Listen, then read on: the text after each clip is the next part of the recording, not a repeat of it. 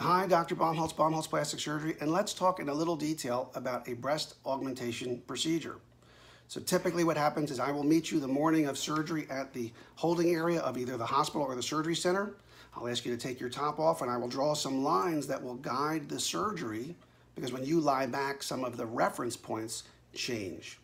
You then get a little cocktail in your vein, as the anesthesiologist will say, and we do have a board-certified anesthesiologist to keep you safe. You're then brought back and positioned in the operating room.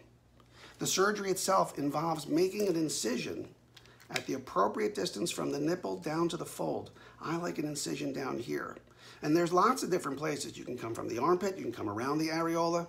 What I will tell patients is that I think this is the most versatile of all of the incisions out there, because at some point in your life you will likely need something else done, and I can use that incision over and over again very safely. If I am adjusting the fold to accommodate a large implant, I may want to lower the fold, and this is the most direct way to do that. When I make an incision down at the bottom, I come down to the level of the muscle.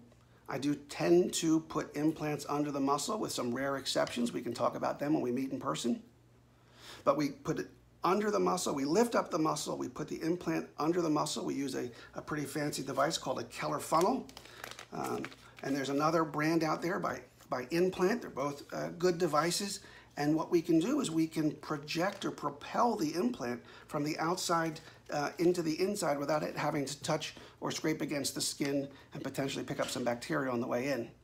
Once it's in, we make some minor adjustments out here to the sides and then sew it closed. And we sew it closed in layers. First, we try to recreate the inframammary fold. Then we close the skin in 2 layers, put a little dressing on, and that's a breast augmentation procedure in a nutshell. I hope that answers your question, and have a great morning. Take care.